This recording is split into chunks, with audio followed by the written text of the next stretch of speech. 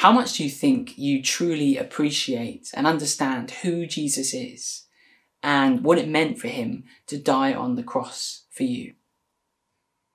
It's a really, really difficult thing to fully appreciate. I find it a constant struggle in my relationship with God to fully understand and appreciate and thank Jesus for what he did for me.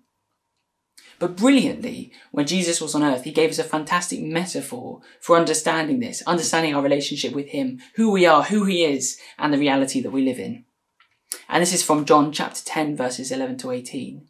And in this passage, Jesus says that he is the good shepherd and we are the sheep. And in a way, we are a bit like sheep. We have a very limited understanding of the full reality we live in. And we're very vulnerable to the forces of evil without the protection of our good shepherd. And this is a really easy thing to understand. It's very easy to comprehend. It's very, very helpful. But the bonkers thing is, Jesus, the good shepherd, decided to die for his sheep, to die for us, to save us from our sins so that we could have a close relationship with him and have eternal life with him. That's the bonkers bit of the story. Because I don't know about you, but if I were a shepherd, I would not be dying for my sheep. But Jesus loves us that much, that he died for us. Wow.